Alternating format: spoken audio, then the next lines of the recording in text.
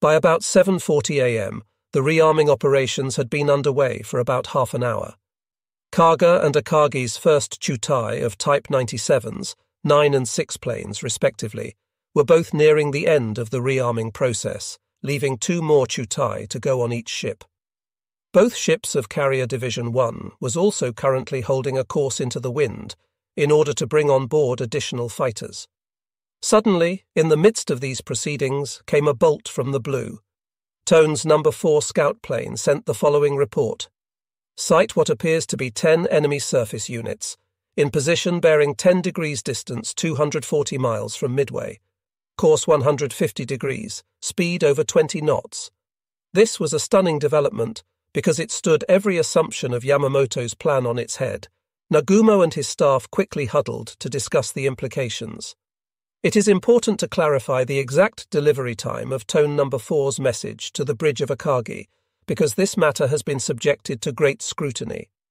Nagumo's composite log indicates that the original signal was transmitted to Tone at 7:28 a.m. It may well be that Amari had spotted the Americans sometime before this. It was the practice of Japanese search aircraft to work their way around the perimeter of an enemy formation before transmitting. Doing so would hopefully confuse the enemy as to the actual bearing back to the carrier force once the scout breached radio silence. As a result, we cannot know the exact time that Amari actually sighted the American force, only when he transmitted. It has generally been supposed that Amari's transmission made it up to Akagi's bridge sometime before 7:45 a.m. This is because Nagumo's battle report logs an order at that time to reverse the earlier rearming order and to leave torpedoes on those attack planes which have not as yet been changed to bombs. However, at least one contemporary historian, Dallas Isom, has asserted that Nagumo actually did not receive Amari's transmission until 8 a.m. or later. As part of this theory, it has been proposed that Nagumo's orders to reverse arming may have been misrecorded in the composite log that forms the basis of the Nagumo report. This notion is vaguely supported by Nagumo's own statement in the summary section of his report that Tone No. 4's message was not received until about 8 a.m. and is repeated in other Japanese materials as well. However, in this particular case, it is clear that Nagumo did receive Amari's transmission about the same time it was logged in the Nagumo report. Furthermore, Nagumo thereupon acted on this information with great alacrity. This is confirmed not by Japanese sources, but by those of the enemy. At 7:40 a.m., American radio intelligence logged Amari's third message of his flight thus far, reporting the initial sighting of the Americans. More important, American signals intelligence on Hawaii also noted a return transmission from Akagi at 7:47 a.m., requesting that Tone No. 4 retain contact. Surprisingly, this signal was sent in the clear, without being encoded. The impression one gets is that Nagumo was quite concerned at Amari's sighting report, enough so that the need for a speedy response to his scout apparently outweighed any need for signal security. Thus, the theory that Nagumo experienced a delay in receiving Tone No. 4's message cannot be supported. Likewise, it is clear that Nagumo did not dawdle in his deliberations upon receiving Amari's message. He immediately reversed his arming orders and then promptly asked for clarification from his scout regarding what had been seen. However, Isom is quite correct in noting that Tone No. 4's detection of Task Force 16 at 7:28 a.m. was one of the few pieces of good luck that Nagumo was to receive that day. On the face of it, this seems an incredible statement. After all, Tone No. 4's tardiness in taking off has commonly been held up as one of the crucial Japanese failures during the battle. Yet, a careful examination of the American course tracks overlaid by the original Japanese search pattern provides an important revelation. Had Amari been launched promptly at 4:30 a.m. and actually flown his route as prescribed in the original search plan, he would have flown well south of both American formations on his outbound route and would not have detected them until the inbound leg. This would have delayed his likely detection time until at least 8 a.m., meaning that Nagumo, in turn, would probably not have had an initial report in hand until closer to 8:15 a.m. or later. Not only that, but had Amari actually flown his prescribed route after his delayed launch, the situation would have been made worse still. It was only Amari's unauthorized truncation of his search pattern, or perhaps muddled navigation, coupled with his apparent decision to dogleg north at around 6:45 a.m., that put him in a position to make his initial sighting report, badly flawed though it was. The question then remains, what should Nagumo have done at this time? Finding the right answer to Nagumo's conundrum, if such an event exists, has consumed endless gallons of ink over the years. Much of it, regrettably, has been spilled to little purpose. For without having a clear grasp of what the actual state of the Japanese force was, and what was and was not possible for their carriers in the way of operations, a meaningful analysis of Nagumo's options cannot be constructed. Since this was perhaps the critical point in the battle for Nagumo, it's worth spending the time to lay these issues out in detail. Nagumo's command decisions were governed by three primary constraints.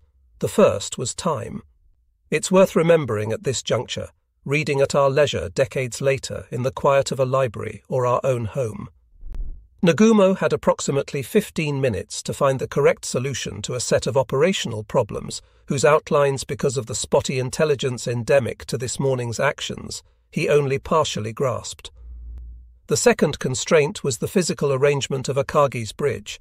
Unlike us, Nagumo wasn't parked in an easy chair. Indeed, a factor that has been entirely overlooked until now is the nature of Akagi's command facilities, and the effect these likely had on the Admiral's ability to reason clearly. Akagi's bridge was a tiny trapezoid, some 15 feet wide and 12 feet long. Containing little more than a small map table, a chart locker, and several sets of pedestal-mounted spotting binoculars, it was extraordinarily cramped. In this tiny space stood at least 5 officers: Nagumo, Kusaka, Genda, Captain Aoki, and Akagi's navigator, Commander Miura. In addition, if Fuchida's account is to be believed, several other individuals were present at least some of the time as well: Captain Oishi, Kusaka's senior staff member, Lieutenant Commander Ono, Staff Intelligence Officer, and Lieutenant Commander Nishibayashi, Staff Flag Secretary, Commander Masuda, Akagi's Hikocho, and Fuchida himself. Of these, Oishi and Ono appear to have been present at all times. Fuchida apparently came and went at various points during the morning, and Nishibayashi was likely doing the same. Commander Masuda would perforce have been spending much of his time on the air control platform on the aft end of the island, one level lower, but would have been coming up to the bridge periodically to report to Captain Aoki on the state of air operations. In addition, a minimum of several enlisted personnel was required on the bridge for lookout duty and running messages. Taken together, it's difficult to imagine that there were fewer than a dozen individuals in the command spaces almost constantly. The men had to have been standing practically shoulder to shoulder, with Nagumo and his staff crammed into the starboard half of the bridge. Nagumo was unlikely to be able to give or receive candid opinions from his staff in such a setting. The Japanese, as a rule, do not like interpersonal confrontations and tend to shun uncomfortable social situations. Kusaka and Genda were undoubtedly sensitive to the fact that Nagumo was not as well versed in naval aviation matters as he needed to be. Yet, in such a setting, they probably would have been unwilling to make the full extent of their own knowledge known, because that would risk embarrassing their commander in front of Captain Aoki and the ship's crew. Nagumo, for his part, would certainly not have wanted to reveal his own shortcomings in these matters. In such a setting, it's difficult to construct a scenario wherein a truly fluid exchange of information was possible. Worse yet, there was no place Nagumo and his staff could retreat for some temporary privacy and still be in proximity to Akagi's command and communications equipment. Akagi's island was simply too small. These miserable arrangements stand in stark contrast to the facilities on board World War II American carriers, which were made possible by the American vessels having much larger islands. On each of the Yorktown-class ships there was a separate bridge for both the captain and the admiral. The ship's captain was not even allowed inside the admiral's bridge without an invitation from the flag. As such, an American admiral was free to discuss, debate, or flat-out argue with his staff members behind closed doors. They were shielded from the distracting hubbub of the ship's helm and watchman, allowing them to focus strictly on the management of the battle. The admiral had a sea cabin located in the island, allowing him to take naps if needed in order to maintain his alertness. In addition, American admirals often had their own separate radio facilities located nearby in the island as well. All of these were luxuries Nagumo could only have dreamed of in the Spartan and completely public setting of Akagi. It should be noted, too, that during much of the morning, Akagi was either being directly attacked or was under threat of same. During these periods, the ship was frequently maneuvering at high speeds. Nagumo had nearly been killed by a B-26 40 minutes earlier, and would shortly witness several new attacks requiring additional defensive gyrations from his flagship, accompanied by combat air patrol actions and heavy anti-aircraft fire. Akagi was also conducting flight operations with some frequency. Stuck as he was in a cramped fishbowl, it's likely Nagumo spent a fair amount of his time looking out the window at these various happenings and trying to gauge their importance. In other words, the situation on the bridge was uncomfortable, noisy, and distracting in the extreme. Kusaka noted that even the ship's public address system was barely audible above the din. It's hardly surprising that in such a setting, Nagumo found it difficult to reason either quickly or clearly. Nagumo's third major constraint revolved around his deck operations. A solution for Nagumo had to proceed on the basis of what was actually possible on the flight decks. Down through the years, numerous commentators on the battle have offered facile solutions for Nagumo's conundrum that have ignored these very real limitations. For instance, why could not the Japanese have moved their strike force to the flight decks and then rolled the strike aircraft forward of the crash barriers to warm up while the morning strike was recovered? Then, after recovering Tomonaga's aircraft and striking them below, why couldn't the strike aircraft, now presumably warmed up and ready for launch, be rolled back to the rear of the flight deck for spotting? The answer to questions like these is that some of these operations might have been technically possible, but the Imperial Navy had never tried doing any of them before. 8 a.m. on the 4th of June was a lousy time to try to figure out how militaries fight as they train. They absolutely have to, or they would descend into utter chaos when confronted by the enormous pressures of battle. Any attempt to monkey with fundamental activities as complex as deck operations was guaranteed to lead to confusion, wasted time, and a degraded operational tempo. This was precisely what the Japanese did not need at this time. Consequently, whatever Nagumo decided to do needed to be crafted from operational building blocks that were known commodities to the ship's crews. Finally, it must be recognized that even if there was a right solution for the situation Nagumo found himself in, odds were that it would not be easy to implement, risk-free, or even likely to forestall all of the horror and misery destined to descend on the Japanese this day. At this point in the battle, with the basic logic of the operational plan revealed as nonsense, the scouting plan in a shambles, and an unforeseen enemy suddenly on their flank, there was no magic solution that was going to transform the battle's outcome. Errors in strategy as grievous as the Japanese had inflicted on themselves are rarely reversible. Instead, the best that could really be hoped for was finding an approach whereby Kido Butai had a reasonable chance of coming away with some of its carriers intact, or at least having extracted a heavy toll from the Americans. What then did Nagumo have to work with in the way of actionable information? The answer is, not much. In fact, there were three worrisome aspects to Tone No. 4's sighting report. First, the enemy's position as given by Amari just didn't make any sense at all. If Tone No. 4 had indeed sighted American surface ships where he said he did, then he had encountered them well to the north of his appointed outbound search route. Indeed, the Americans appeared to be in the search sector of Chikuma's No. 5 search line, so why hadn't that plane spotted the Americans first? Either Amari was out of place, or the enemy force wasn't where he had reported it to be.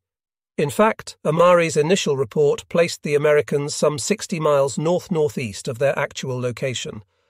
Indications are that Nagumo knew that scout aircraft sometimes took great liberties when working a contact, and therefore doubted some aspects of Amari's report. Yet he had little choice but to take it at face value in terms of the reported location of the Americans. Second, Tone No. 4's report was miserably bereft of any indication as to what sort of American warships were out there. 10 enemy surface units, just what did that mean? Within minutes of the message's receipt, Nagumo sent a signal back to Tone Number 4 to ascertain the American ship types. Yet, despite the absence of positive confirmation that a carrier was with the enemy force, the presence of 10 warships of any kind should have been highly suspicious. The American task force, if it could attack with aircraft, was ideally located to ambush Nagumo's carriers. Indeed, as one historian of the battle has noted, there was no point in any enemy task force being where Amari said it was, unless it could attack with aircraft. Third, upon closer examination, the fact that the enemy was steering a course of 150 degrees was ominous in itself. The prevailing winds of the morning had been from out of the southeast, although they were presently shifting around to the northeast in the area near Kido Butai.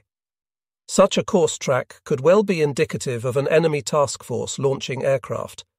It would seem that the significance of some or all of these clues was not lost on Nagumo and his staff. Kusaka was apparently of the opinion that there couldn't be an enemy force without carriers in the area reported. If Senshi Sosho is any indication, this appears to have been Nagumo's belief as well. However, and this is a critical point, both the Admiral and his staff came to the conclusion that whatever enemy force was out there was most probably a surface force. The Americans may have had at least one carrier in attendance with that force, but it was not viewed as a carrier force per se. Despite these ambiguities, there were several pieces of information that could be used to craft an operational plan. First, it was now clear that the Americans had a naval force in the area, and prudence would dictate that it be treated as if it contained a carrier until proven otherwise. Second, given that Nagumo's approximate location had been known to the enemy for almost 2 hours, he had to assume that any enemy carrier in the neighborhood would be in receipt of sighting reports. That meant that they could have launched against him by now. Consequently, Nagumo had every reason to expect further attacks, this time by carrier aircraft, which could arrive at any time. Third, Kido Butai's own geographic position was far from optimal. It was essentially located on the horns of a dilemma. There was no question that the horn to the northeast, the enemy naval force, was potentially the more dangerous of the two and would have to be attacked as soon as was practical. However, as part of his reaction to this new problem, Nagumo needed to consider maneuvering his force in such a fashion as to minimize the impact of potentially being caught between two enemies. Nagumo basically had two options to try and mount an immediate attack against the newly detected American force before Tomonaga returned, or to stand pat and attack after Tomonaga had been recovered. Obviously, all things being equal, attacking sooner rather than later would generally have been preferred. However, there were numerous problems with such a course of action. First of all, Nagumo was rightly cautious about launching a strike against the enemy force before conclusive ship identifications had been provided to him. He knew, and everyone on Akagi's bridge knew, what had happened to Rear Admiral Takagi when he had been placed in a similar situation just a month earlier. During the preliminaries at Coral Sea, the commander of Carrier Division 5 had launched a powerful group of his aircraft against an American naval target based on what had turned out to be faulty spotting information. As a result, instead of attacking a carrier, the Japanese had wasted their strength sinking an American oiler and destroyer. The second obstacle, of course, was that Nagumo had nothing in the way of strike aircraft ready to go at 7:45 a.m. No aircraft were currently spotted on his flight decks. The spate of combat air patrol fighter landings on all four carriers from 7:30 a.m. to 7:40 a.m. is proof positive of that. For fighters to have landed at that time, the decks absolutely had to be clear astern.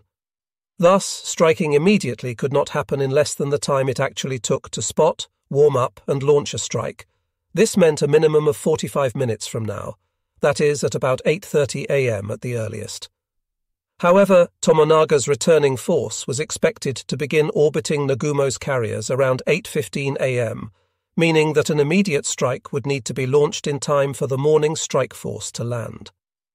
Tomonaga's group undoubtedly contained damaged aircraft and wounded airmen.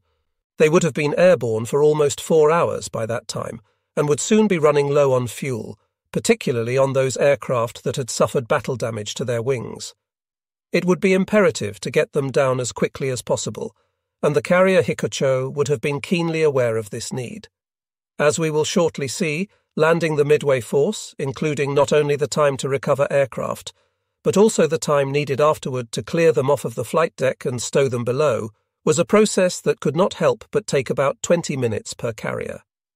In the event, it was actually to take from around 8:37 a.m. to 9:12 a.m. to completely land Tomonaga and his men on all 4 carriers. The clever reader will immediately have noticed that since Tomonaga's force was not to be recovered until 9:12 a.m. in any case, could not Nagumo have anticipated this, and intentionally kept Tomonaga orbiting long enough to launch a full-blown strike with all his aircraft? Working backward from a hypothetical final recovery time for Tomonaga of around 9:15 a.m. proves an illuminating exercise. If all of Tomonaga's aircraft were to be recovered by then they would need to start recovering by about 8:45 a.m., or perhaps a bit later. This meant, in turn, that the reserve strike force would have to be launched and the decks clear by this time. Again, working backward, that implies an initial spotting time of about 8 a.m. at the latest for the reserve strike force, meaning that rearming would need to be complete by then as well. In other words, if Nagumo was to launch anything before Tomonaga had to come down, he had to begin his spotting almost immediately. Time was indeed a very precious commodity. By 7:45 a.m. one Chutai of Type 97s on Kaga and Akagi had already been rearmed with 800 Keiki bombs. Had Nagumo immediately given the order to stop rearming with bombs at 7:45 a.m., as it appears he did, he might possibly have caught the armourers in time to prevent them from beginning the switch out of the second Chutai's torpedoes. This would have allowed Carrier Division 1 to each begin spotting 2 of their 3 Chutai of torpedo-armed aircraft by about 8 a.m.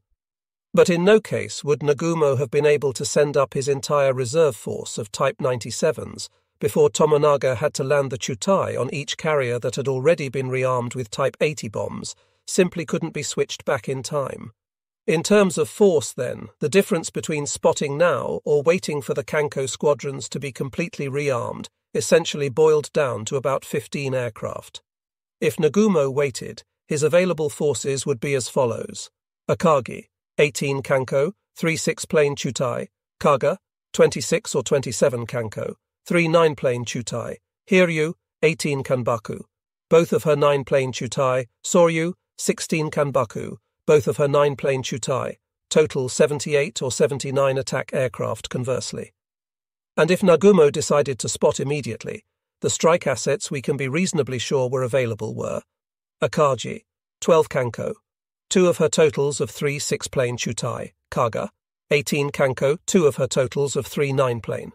Chutai, Hiryu, 18 Kanbaku, both of her 9-plane Chutai; Soryu, 16 Kanbaku, both of her 9-plane Chutai, total 64 attack aircraft clearly. Even without the full torpedo plane complements from Akagi and Kaga, Nagumo had the potential to launch a powerful, well-balanced strike package. The 64 attack aircraft he had available immediately were easily capable of sinking 2 American carriers outright if properly employed. In fact, this group of aircraft represented more than twice the aggregate firepower that the Japanese would actually manage to throw at the American carriers during the day's later actions. However, such a strike would have broken the organizational symmetry of Carrier Division 1's Kanko groups by leaving a Chutai apiece of semi-armed planes sitting in both Akagi and Kaga's hangars, a move that no doctrinaire Japanese commander would have viewed with a favorable eye. A second alternative, and one which better preserved the fleet's organizational integrity, was to go with a more limited immediate strike and just send out Carrier Division 2's 34 Kanbaku. This would have left Nagumo with another strike force in the process of arming, Carrier Division 1's Kanko, that could be launched shortly thereafter, and with Tomonaga's group to follow up later in the morning after they were recovered. The downside of this approach, though, was twofold. First, it reduced the power of the initial strike by reducing the sheer number of aircraft attacking. As second, it lowered the theoretical effectiveness of the strike by presenting the enemy with a one-dimensional threat, that is, no torpedo aircraft coming in at low altitude to stretch the enemy combat air patrol while the dive bombers attacked. Doctrine frowned on both of these sacrifices. Most likely, These were the only two options Nagumo and his staff considered in terms of launching an immediate attack. From the standpoint of post-war carrier operations, though, there were probably several more possibilities available to Kido Butai. If the enemy's southeast course heading was indicative of their conducting flight operations, then Kido Butai needed to consider its defensive needs as well. In light of this requirement and the technical and doctrinal imperatives at work, an approach that suggests itself is one wherein Carrier Divisions 1 and 2 operated independently. Fuchida suggested something similar in the post-mortem analysis of his account, where he advocated attacking with only a single carrier division at a time, while holding the other in reserve. However, it is clear that in making this suggestion, Fuchida, like Nagumo and his staff, was strictly thinking in terms of how best to deliver attacks against the enemy. The fleet's defense didn't figure into Fuchida's calculus, nor apparently that of any Japanese officer this day. Admiral Yamaguchi, too, was opposed to operating independently for the moment, although, as we shall see, as the day wore on, his Carrier Division 2 operated in an increasingly detached manner from Carrier Division 1. A slightly different approach might have been to effect an actual split along functional lines, with one carrier division attending to the fleet's offensive chores, the other to the defensive. This is precisely what modern carrier divisions often do. This same concept, in fact, had already been cooked up by the Yokosuka Squadron, but had yet to be formally implemented in the Navy's doctrine. If such were attempted, the logical division of labor would have had Carrier Division 2 launching an immediate attack against the Americans, while Carrier Division 1 was tasked with air defense. This would have conferred a number of advantages on the Japanese. From an offensive standpoint, using only Carrier Division 2's dive bombers for an initial attack obviously meant that the force would not benefit from combined arms. Nevertheless, it placed the attack force in very capable hands. It was commonly acknowledged that Carrier Division 2's strike units were the best of the best. With the famed Commander Igusa leading the counterstrike, the Japanese could be confident of scoring against the enemy. This approach also obviated the need to shut down all of Kido Butai's flight decks simultaneously upon Tomonaga's arrival. Akagi and Kaga's strike planes could have been recovered almost immediately, thereby keeping only Hiryu's and Soryu's morning strike planes circling, while Igusa's force was spotted and launched. An even more esoteric approach might have attempted roughly the same functionalized arrangement of offensive-defensive duties, but with Soryu and Akagi designated as the combat air patrol carriers, and Hiryu and Kaga the attack carriers. In this way, a total of 36 strike aircraft, 18 Kanbaku and 18 Kanko, could be spotted immediately. In other words, this arrangement would not only split Kido Butai into two roles, but also would split the divisional structure in allocating those roles. The benefit of such an approach would be in allowing Kido Butai to launch an immediate strike package that also benefited from combined arms. However, it is clear that Nagumo and his staff were hamstrung by Japanese naval doctrine in terms of considering such options. In fact, it is unlikely that either of the functionalized approaches outlined above would have even occurred to them, particularly since the fruits of Yokosuka's research had yet to be harvested. In 1942, Japanese doctrine was strictly offensive, and its prescription for practically any tactical situation was to attack the enemy with a full-strength combined arms strike period. Nagumo's needs for a more flexible approach were therefore negated by the Imperial Navy's doctrinal emphasis on mass. In the end, as he saw it, he had only one option to attack with everything he had, regardless of how long it took to make the necessary arrangements. Regardless of the composition of the strike force, another question that needed solving was the matter of providing a fighter escort for the attack. Fuchida later asserted that providing zeros in the 8 a.m. time frame would have proven impossible, as the second-wave fighters had already been sent aloft to reinforce the combat air patrol. This meant that Carrier Division 2's Kanbaku would have to go in unescorted, a prospect that no one relished. This factor has been cited by many post-war scholars as being a determining factor in Nagumo's decision. A detailed examination of Kido Butai's flight records, though, reveals an entirely different situation. As mentioned, The 4-carrier Hikocho had anticipated Tomonaga's return and apparently tried to proactively manage the impending shutdown of the flight decks by ratcheting down the combat air patrol from about 7:30 a.m. As a result, by about 8 a.m., Kaido Butai had the following fighters available in the hangars: Akagi 12, Kaga 18, Hiryu 8, Soryu 9, for a total of 47. 35 of these Zeros had been on board their respective ships for at least half an hour and could thus be reasonably assured of being fueled and munitioned. This was a powerful escort force, especially given the demonstrable superiority of Japanese fighter aircraft and pilots over their American counterparts. However, committing this body of fighters en masse to a strike against the Americans meant that Kaido Butai would have almost no fighter reserve to reinforce the combat air patrol, which by now was down to just 9 fighters. If Nagumo chose to launch with both Carrier Division 1 and 2, this rather pitiful combat air patrol would have to stay aloft for the duration of the spotting and launch process. Thereafter, they would need to be replenished and reinforced. Clearly, the number of fighters that would escort this second strike of the morning would have to be fewer than the 36 sent out with Tomonaga. However, it is equally clear that Nagumo could have provided his force with at least some escort. Indeed, an escort of a dozen Zeros could have easily been sent, and twice that many would probably not have been out of reach. The final factor Nagumo had to consider was how to maneuver his force. Kaido Butai currently found itself between 2 enemies. Worse, Nagumo only really knew the location of one of these foes Midway itself.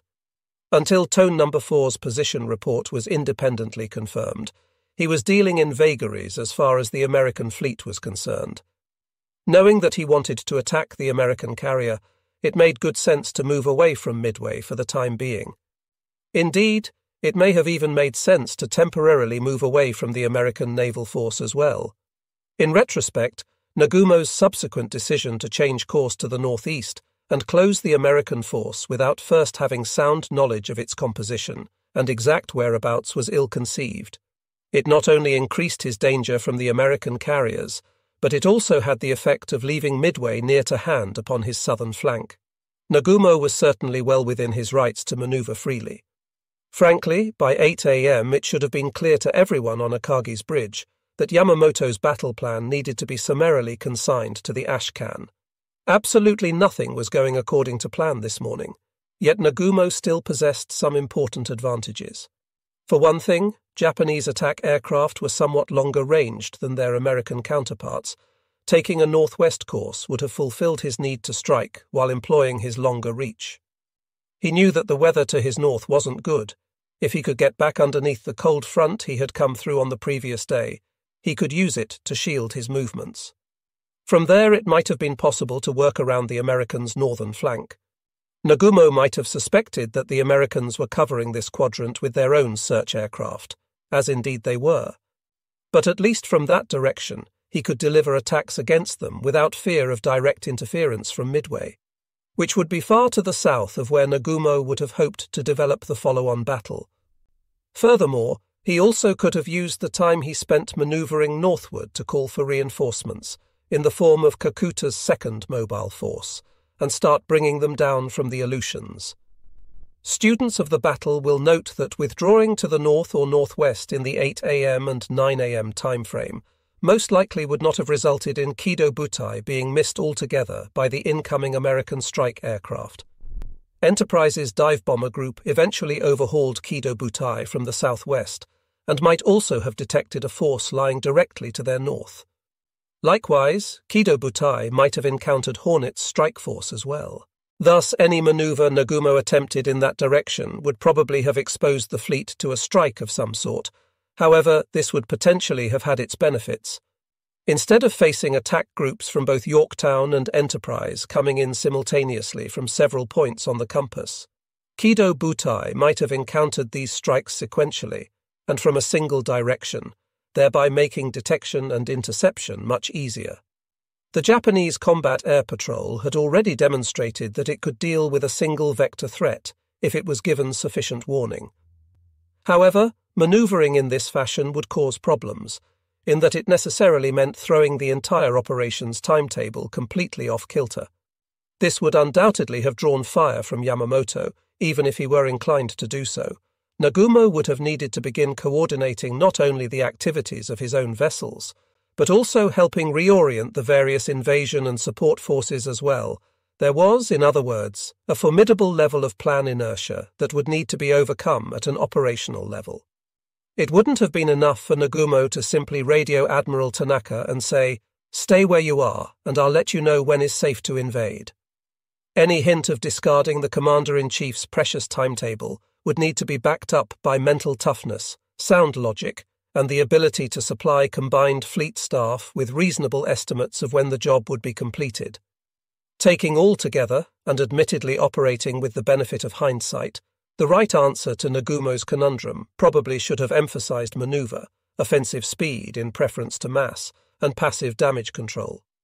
With 15 minutes in which to act, he didn't really have time to implement anything terribly fancy, but he could have helped himself immensely by immediately spotting every strike airplane in his hangars, whether they were armed or not, and launching them at the Americans.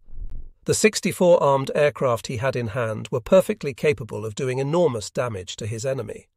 And by emptying his hangars, he removed the single greatest danger to his carriers, the presence of fueled and armed aircraft within them.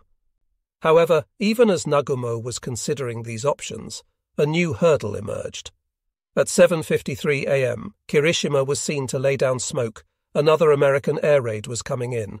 As we shall see, within a matter of just a few minutes, Nagumo would be under assault yet again. Launching an attack before Tomonaga returned was now going to be doubly difficult, in that he would need to spot aircraft in the face of an ongoing American attack. No right-minded Hikocho was going to be happy spotting aircraft while the force was being bombed. With the ships engaged in high-speed maneuvering, pushing aircraft across an exposed flight deck and into their spots would have been hideously dangerous. Plane handlers could be maimed or crushed by an aircraft that got out of control, a very real possibility if the flight deck suddenly canted to one side. In fact, one of Zuikaku's plane handlers had been killed under similar circumstances at Coral Sea, and a plane lost overboard as a result. Furthermore, having the armed and fueled aircraft on deck directly exposed them to strafing attacks. Pressing home a spot, and then launching under such circumstances, would require both steady nerves and a steely resolve. Yet a truly insightful commander would have pointed out to his balking captains and Hikocho that keeping armed and fueled aircraft inside the ship during an American attack was, if anything, more dangerous than getting them airborne as quickly as possible, even in the face of enemy fire. The bottom line is that Nagumo chose not to attempt an attack at this time, most likely for a host of reasons.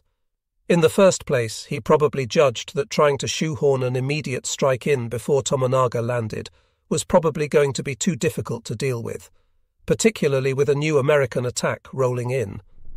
He might also have been concerned, too, that Tone No. 4's position report appeared to be bogus, meaning that further scouting work would be necessary to locate the enemy. Furthermore, while we know in hindsight that the fighter situation was not as dire as Fuchida later made it out to be, both Genda and Kusaka were apparently worried about finding enough escorts for the attack force at this time. They may not have known how far along the rearming activities had progressed within Akagi's hangars, nor what the status was of the fighters aboard the other ships in Kido-Butai. And while it is not documented in the available sources, it is likely that both Genda and Kusaka disliked the idea of distorting the symmetry of Kido-Butai's air groups by sending out a partial strike unit. Breaking the attack squadrons apart at this time meant trying to figure out where to integrate the remainder into strikes later in the day, if indeed the physical constraints of the force's flight decks would allow the leftovers to be spotted with Tomonaga's force later on. A partial strike now portended more mess and less efficiency later. It must be emphasized, too, that Nagumo's course of action was doctrinally correct. It favored mass and held out the promise of a fully integrated strike. Right now, the choices available to Nagumo were all tough calls between various half measures. But by waiting a bit, he might not have to make the tough choices and would be able to strike with his full force. Many critics of his performance, Japanese and American alike, have neglected to acknowledge that he at least acted in a fashion that was doctrinally coherent. Indeed, if Nagumo had actually been fortunate enough to attack with Kido Butai's complete reserve strike force, it would have unquestionably been the most powerful, best coordinated strike launched by either side during the day. Unlike their American counterparts, Japanese torpedo aircraft were fully capable of delivering telling attacks.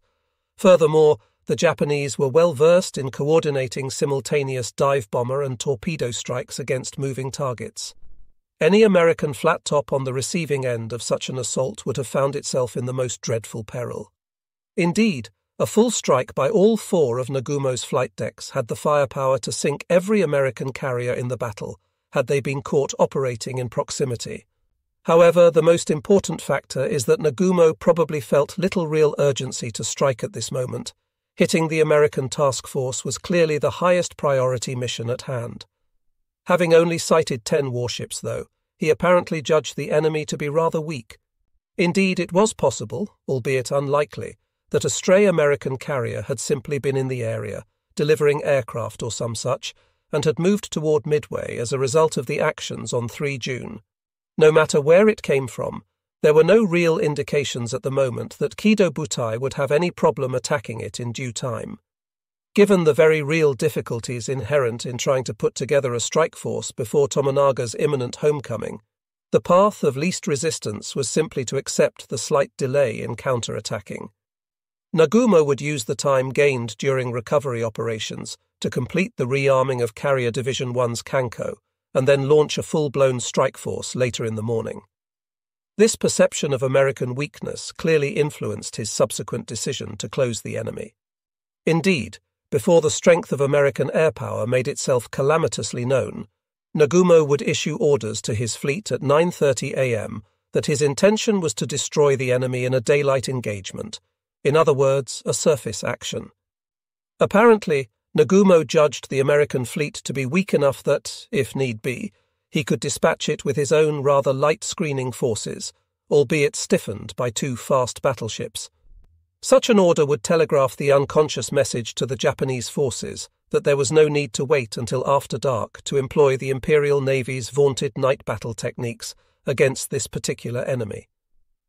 They could be mopped up right now, in broad daylight. Thus, for the next 3 hours, Nagumo treated this force as an enemy that was first to be attacked by the air, and then annihilated by his destroyers and battleships on the surface. Much like his earlier decision to authorize attacking Midway with his reserve aircraft, Nagumo's decision to delay attacking the American task force has been mercilessly criticized. Fuchida remarked, "Looking back on this critical moment, which ultimately was to decide the battle, I can easily realize what a difficult choice faced the force commander. Yet even now, I find it hard to justify the decision he took. Should he not have sacrificed every other consideration in favor of sending the dive bombers immediately against the enemy ships? Should he not have dispatched the torpedo bombers also, even though armed with bombs? He could have launched them to orbit until enough fighters could be recovered, refueled, and launched again to provide escort. The planes back from Midway could have been kept in the air at least until the bombers had cleared. Damaged planes, if unable to remain aloft any longer, could have crash-landed in the sea, where destroyers would have rescued the crews.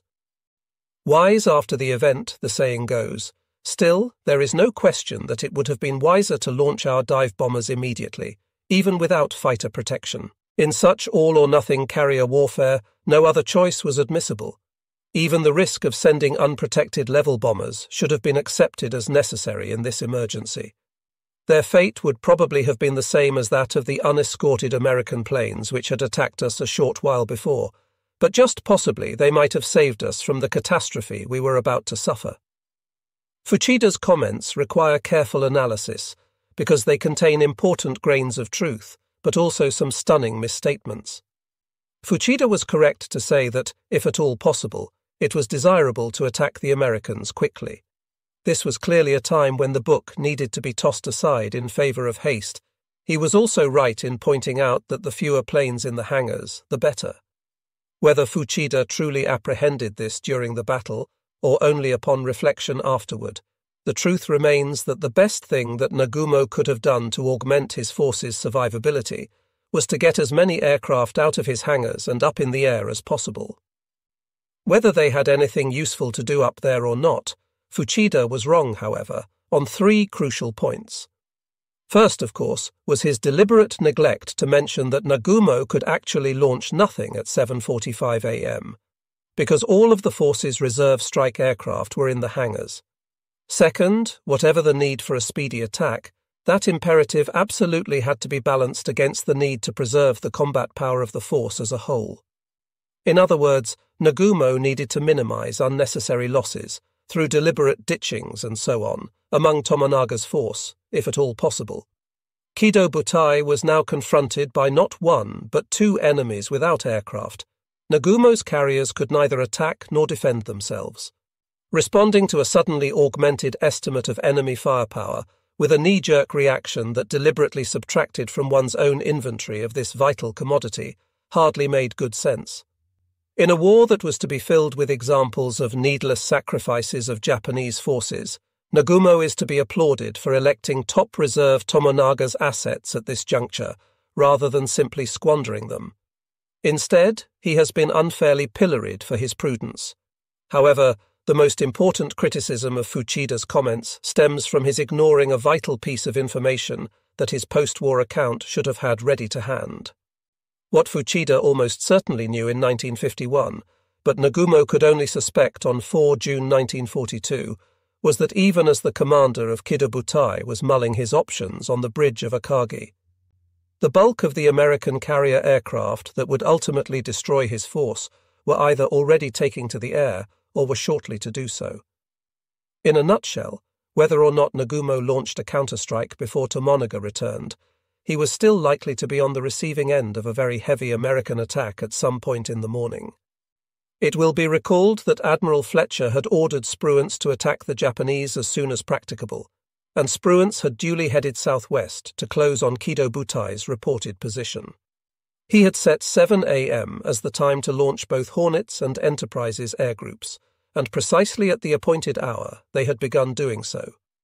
However, their subsequent flight operations were notable for a lack of coordination and poor organization. No plan was in place to use the two carriers' air groups en masse. Rather, American doctrine dictated that each carrier's group was an independent entity. Furthermore, Spruance's air advisor, Commander Miles R. Browning, neglected to issue detailed instructions to Hornet, thus leaving it to her skipper, Captain Marker Mitcher, to issue orders to his air group as to their outbound route. Furthermore, the method by which the two American carriers spotted their respective strike forces was left strictly up to their captains as well. Both skippers understandably wished to strike with every attack plane at their disposal. However, given the number of aircraft they would send up, they would need to first launch one portion of the strike, report the decks, and then launch the remainder. During the reporting process, the aircraft already aloft would need to circle overhead, waiting for the complete strike to come up. Captain George D. Murray, Enterprise's skipper, chose to send up combat air patrol fighters and his longer-ranged scout bomber Douglases in his first spot, followed by his shorter-ranged fighters and torpedo bomber Douglases in the second package.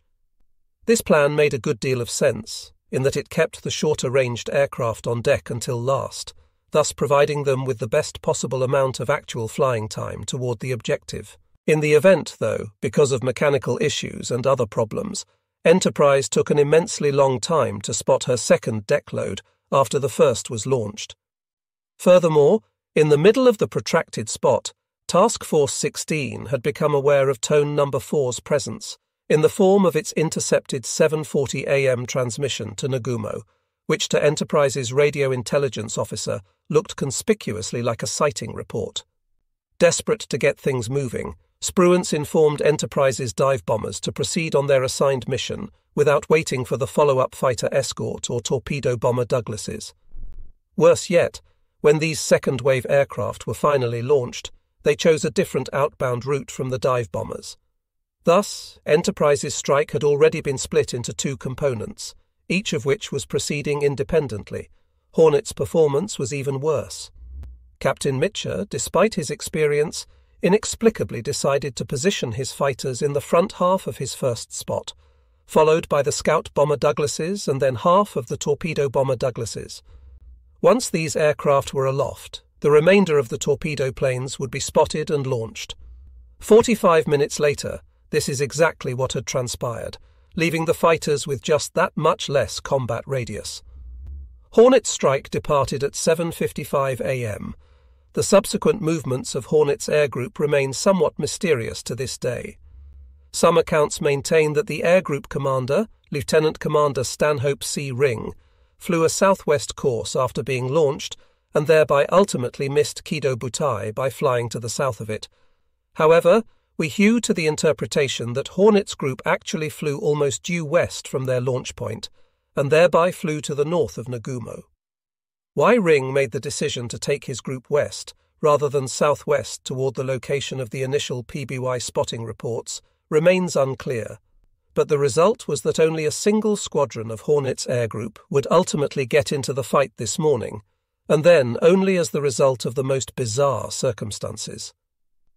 The contrast between these rather benighted deck operations and those of the Japanese could not be more striking.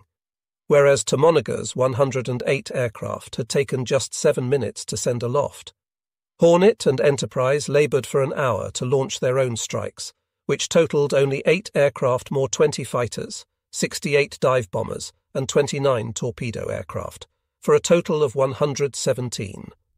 Not only that, but instead of getting a coordinated strike from their 2 carriers, they had gotten 3 separate air groups heading in 3 different directions.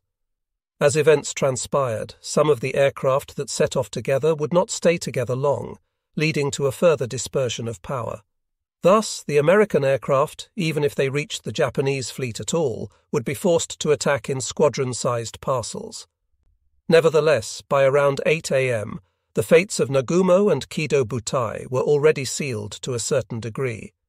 The Americans had a fairly good idea of where the Japanese lay, and they had managed to put enough firepower in the air to be reasonably assured of causing the Japanese force great harm if they could find Kido Butai. This fact places the questions surrounding Nagumo's options in a completely different light.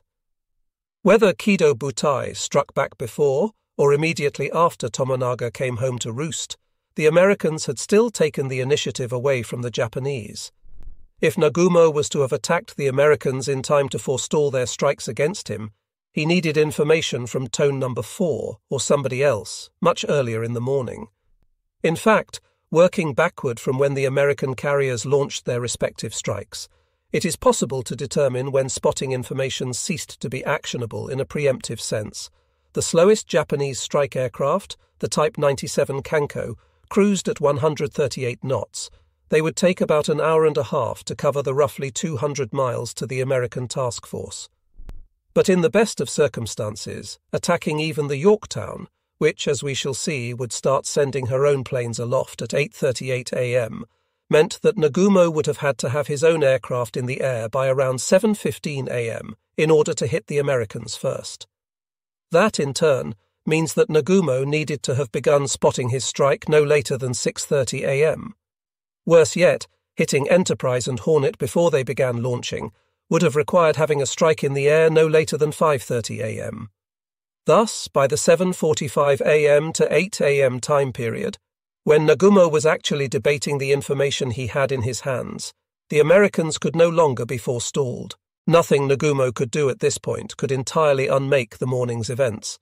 This, in turn, shifts a hefty share of the day's blame away from Tone Number 4 and onto Chikuma's Number 1 aircraft, which had flown the Number 5 search line.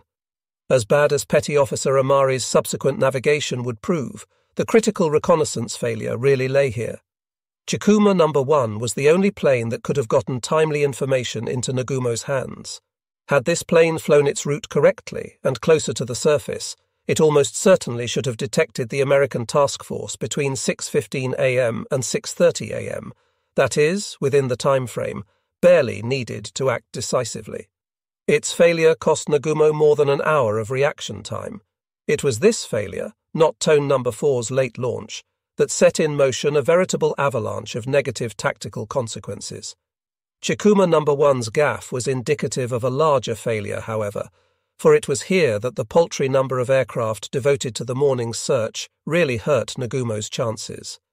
No properly conceived search program should have been completely compromised by the failure of a single asset. There should have been more aircraft devoted to the search. Some would point to Chikuma No. 1's inability to sight the Americans as somehow supporting the notion that the weather was so bad on Nagumo's eastern flank that no number of additional scouting assets in the area would have rectified the situation. However, this makes no sense. The failure of one scout plane in one location, for whatever reasons of local weather conditions, poor navigation, and improper scouting technique says nothing about the odds of another nearby plane in slightly different weather, with different sight lines, and performing its search in a disciplined manner to detect the same enemy. There can be no denying that more search assets would have significantly bettered Nagumo's odds. But Japanese doctrine and its offensive-minded outlook precluded this. As it was, Genda's reconnaissance scheme was essentially a roll of the dice, and Nagumo had crapped out hours ago.